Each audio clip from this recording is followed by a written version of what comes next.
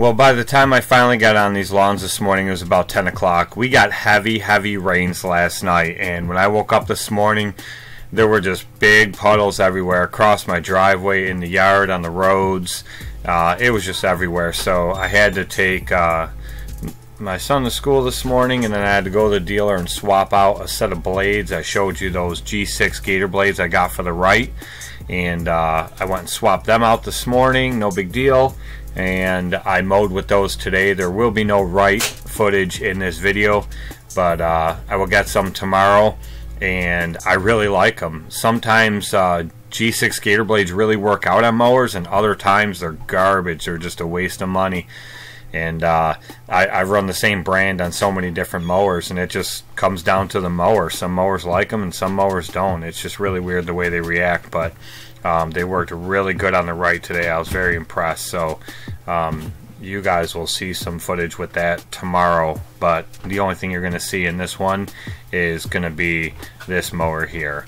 You will see I show an overview of this backyard once I'm done mowing here, so you can see what it looks like when I was done, and then you're going to hear me talk for a few minutes in my truck, and then I show the front yard. Yeah, here's the overview of the back. But stay tuned for right after I talk. You'll see me mowing the front yard and then an overview of that.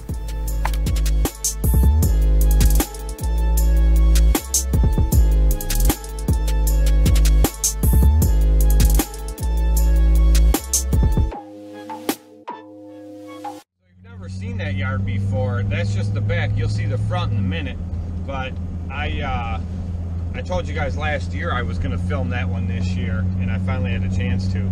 So anyway, it poured rain all last night. Like, we got heavy rains and everything was soaked, sopping wet. So I got a late start about 10 o'clock this morning.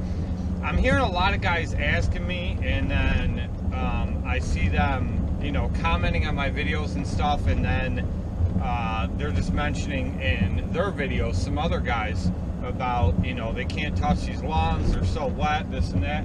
And there are a bunch of lawns that are super wet that you can't touch. I have some that I just can't get on yet this year, but a lot of them you can do. It's just you're gonna have to do things you don't want to do. Like, for instance, you guys know the size of my yard, front and back. I've showed it in a bunch of videos. I think I made one the other day with the front.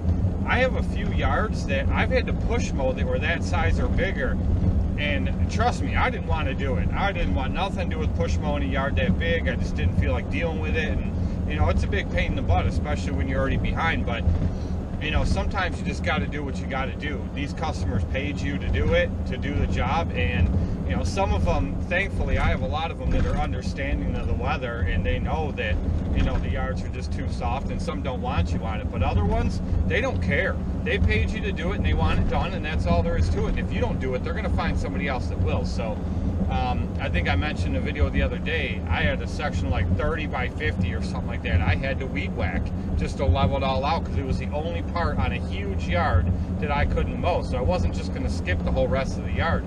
If you keep letting them go, every once in a while we get springs like this where it's just non-stop, and if you let them go and let them go, they're just going to get taller and taller, and they're going to be a nightmare when you finally get to do them. And even worse, when they get really tall and really thick like that, the wind and the sun can't get to the lawn to dry them out, so then it's even longer before they're going to dry out.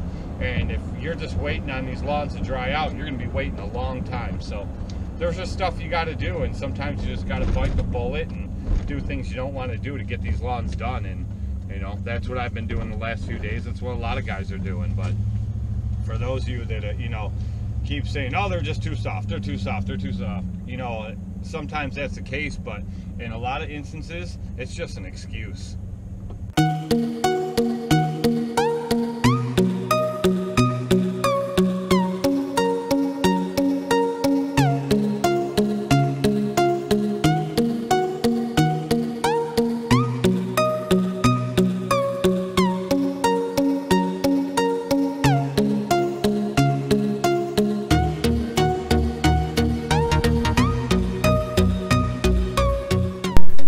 Just real quick on this part, you'll see that obviously I'm going left to right here, but you can see the stripes going at the opposite angle that was from the first cut. This is the second time this year I've mowed this. That was from the first cut.